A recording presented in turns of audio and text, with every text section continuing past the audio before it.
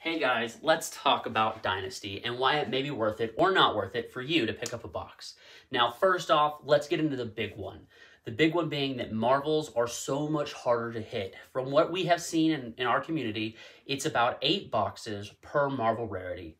That's a lot. Before, at least in the first print run, it was about 1 per box is what it felt like. And then as the first print run cycle ended, it became 1 per case-ish, give or take a little.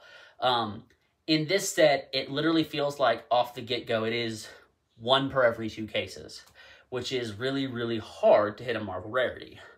On the other hand, you still can open boxes and pull a lot of really good cards out of this set.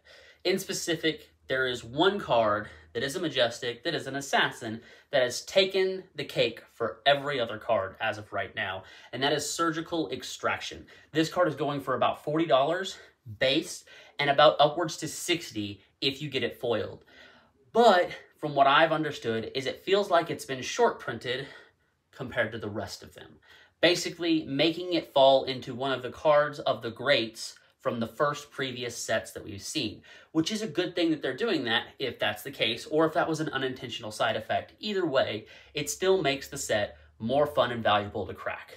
Now, if you're trying to figure out, should I crack a box? If you do not need a high dollar card, I would personally buy singles and pick up what you need.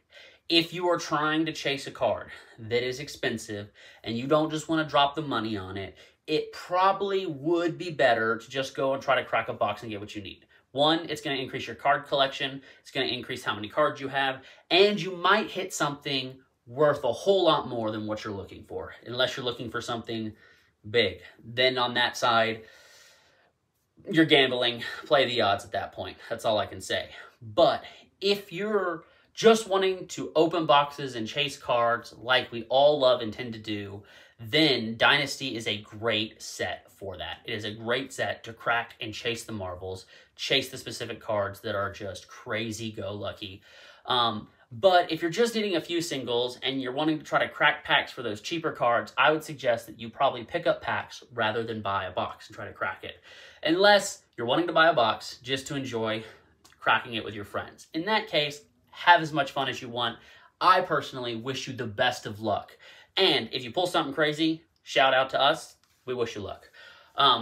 Either way, with that being said, I hope that everyone enjoys their Dynasty, whether you buy singles, whether you crack boxes, crack cases, or you just get 1 pack and crack your crazy Marvel or Fabled out of it. Either way, I hope everyone has fun with this set.